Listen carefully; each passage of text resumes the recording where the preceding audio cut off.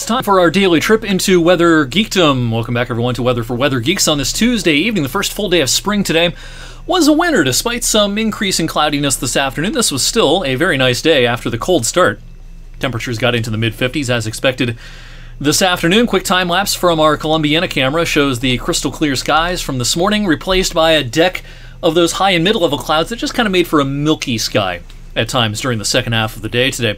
But temperature-wise, again, it was a big improvement over where we've been over the last few days. All right, in the state of Ohio, Severe Weather Awareness Week rolls on. If you follow a lot of weather accounts on Facebook or social media in Ohio, whether it be the Cleveland National Weather Service Office, the Pittsburgh National Weather Service Office, the Wilmington, Ohio National Weather Service Office, other TV meteorologists, no doubt you've heard about Severe Weather Awareness Week. It's usually around this time of the year in Ohio. Pennsylvania, it's typically in April.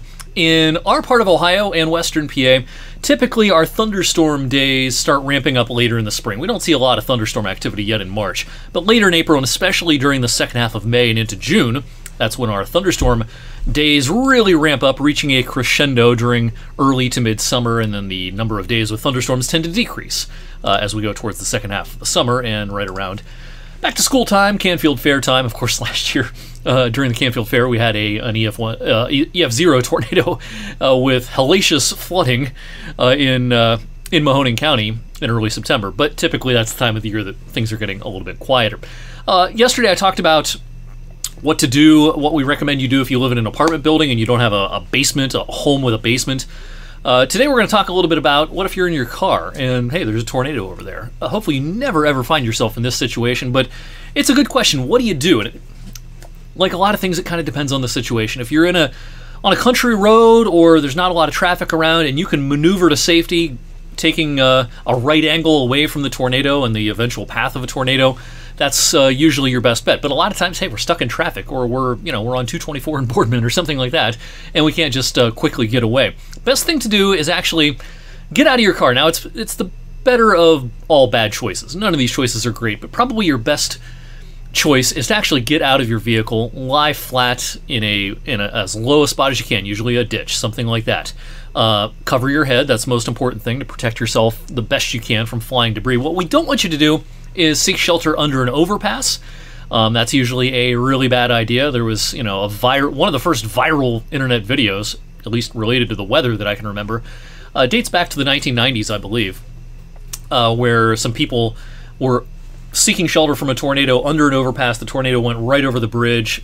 They survived, but they were very, very lucky. And that tornado, while dramatic, or that video, I should say, while dramatic and everything, gave people the wrong idea, because actually the wind speeds are going to increase in that little space underneath a bridge or an overpass.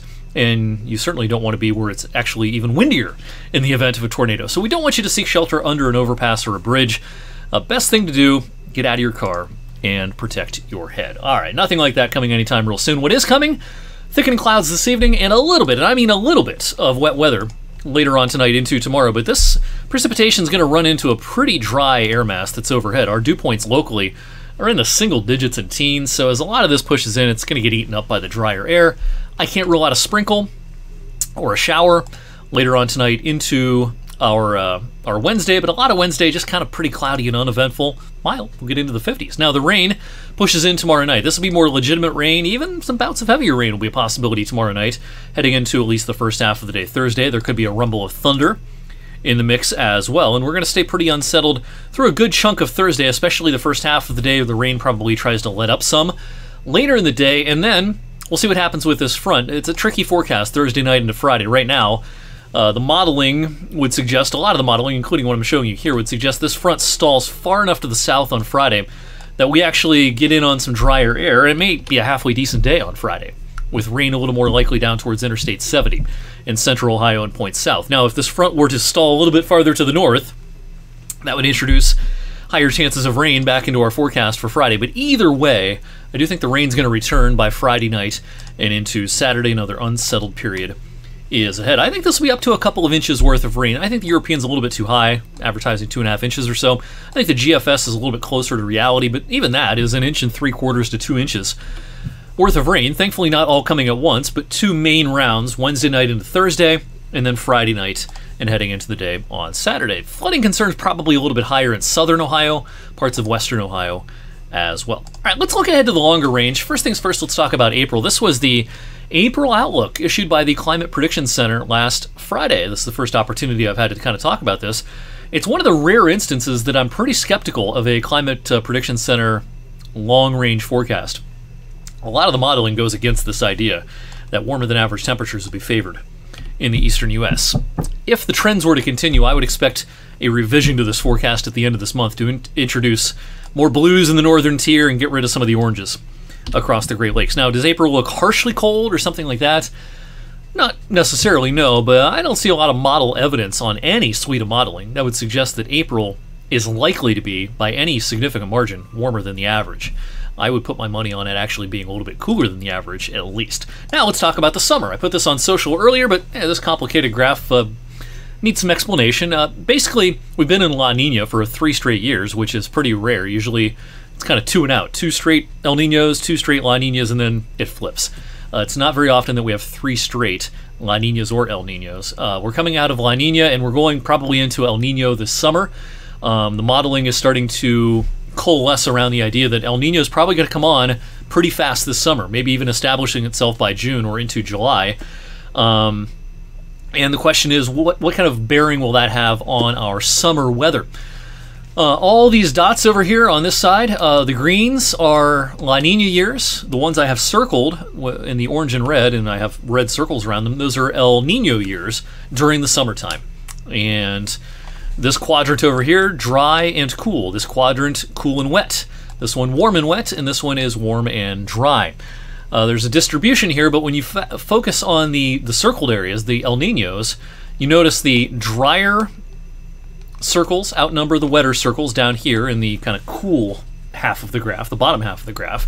In the warmer half of the graph, the upper level part of the graph, again, the drier circles outnumber the wetter circles. So if El Nino is to come on this summer, it would argue this graph, recent history and not even several decades in the past, the history would argue for it being a drier than average summer and perhaps a cooler than average summer, although the temperature forecast I think would be a lower confidence thing than the precipitation forecast. There's a little more of a signal when El Nino comes on in the summer season. So that's the way things kind of are shaping up here. We're just barely into spring, so there's plenty of time to analyze new data and figure out if El Nino is going to come on this summer, if it's going to wait till the fall, but the trends have definitely been sooner on a lot of the long lead modeling, and so maybe we have a drier than average summer ahead of us. We'll talk more about the longer range, including the April forecast and beyond, later this week and next week on Weather for Weather Geeks. Thanks for watching on this Tuesday evening. I'll have an update on the short-term forecast tomorrow evening on the Valley's most in-depth weather forecast.